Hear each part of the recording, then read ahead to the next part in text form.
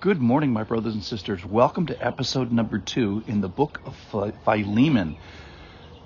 This is an amazing letter that we have before us. It's one chapter, 25 verses, and we're going to start today where Paul is praying for Philemon. Now, this is a letter that is sent to a man named Philemon. Carrying the letter is this person, Onesimus, and it's very individual. It's very personal. It's a letter from Paul, quote unquote, to Philemon regarding this person, Onesimus, who also happens to be the guy that's carrying the letter. Now, here's the amazing thing about this, in my mind today, is we get a window in here. We get a peek of a letter of an individual, Paul, writing to another individual, Philemon, regarding a conflict that he's having with Onesimus. And we get a peek into this, and eventually the church recognized, hey, this is not a letter of an individual to an individual. This is the letter from God himself to the entire planet. So probably the first understanding was this was an area that the planet we're talking about was Philemon's planet, if you will. But then we realized that, oh man, this is really for everybody. So listen in with me. We're in the middle of the letter. We're not going to finish it today. This is from Philemon. I'm going to start in verse number 6 and read to 12 or so. You'll get just a hint of the conflict. Verse 6, and I pray that the sharing of your faith, Philemon's faith, his fellowship, may be effective for the full knowledge of every good thing that is in us for the sake of Christ. For I have derived much joy and comfort from your love, my brother, because of the hearts of the saints that have been refreshed through you. This is Paul's talking to Philemon. Accordingly, though I am bold enough in Christ to command you to do what is required, yet for love's sake I prefer to appeal to you. I, Paul, now an old man and a prisoner also for Christ Jesus. I appeal to you for my child, Onesimus, whose father I became in my imprisonment. Formerly he was useless to you, but now he is indeed useful to you and to me. Verse 12, I am sending him back to you, sending my very heart. All right, so what Paul is saying is I want you to see your faith, our faith, become active and productive in a real-life situation. I want to see your faith bring about the right decision in this particular situation. And in a sense, I could order you to do this. There's authority in the church, and I'm at the top of the authority chain, but I'm not doing that. I do outrank you, but I'm not pulling rank on this. I'm letting the Holy Spirit and the Lord bring this to you.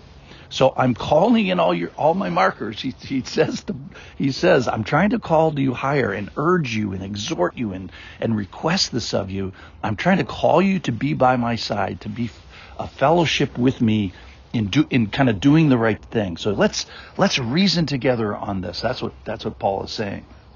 The first thing he does is he reminds Philemon who he is and what an active person he is in the church and how he's been doing the right thing.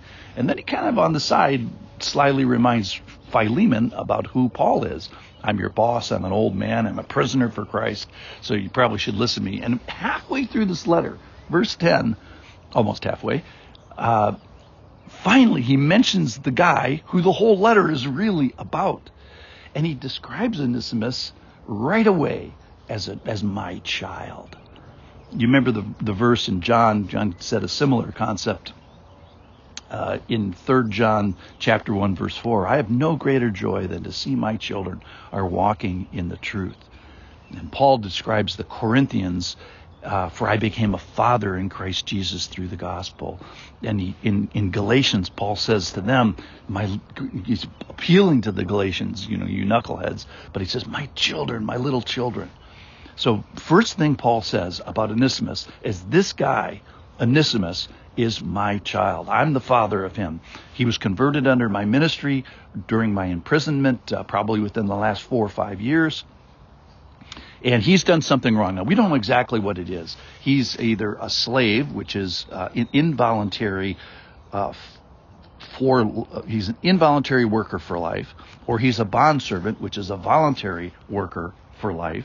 Either way, he's broke the work contract. Maybe some people think that maybe that Onesimus stole from Philemon. And theoretically, Onesimus is supposed to be 1,000 miles away. So this letter was written when Onesimus was with Paul in Rome, and now he has carried all the way back home, 1,000 miles back to Colossae, where Philemon is. And at the time, at this moment in time, in 62 AD, Tychicus was also called to carry the most valuable thing on the planet, which was the letter to the Colossians. Tychicus was called to carry that letter to the Colossians. And this letter, Onesimus was charged with carrying the most valuable thing on at least Philemon's planet, the Word of God, communication, a message from God, back to Philemon. And since that time, it's been recognized, no, this letter was, yes, it's to Philemon, but it's also for the whole world. So you may ask, well, if only God would talk to me, what would he say? And this letter is recognized as authoritative. That is, it's by the author of the universe. So the church fathers eventually recognized as this is not just a letter to Philemon. This is a letter to the whole world. This is from God. So all along it was from God, just wasn't probably recognized at that. 2 Peter chapter 1 verse 20 says that no prophecy was ever produced by the will of man, but men, in this case Paul, spoke from God as they were carried along by the Holy Spirit.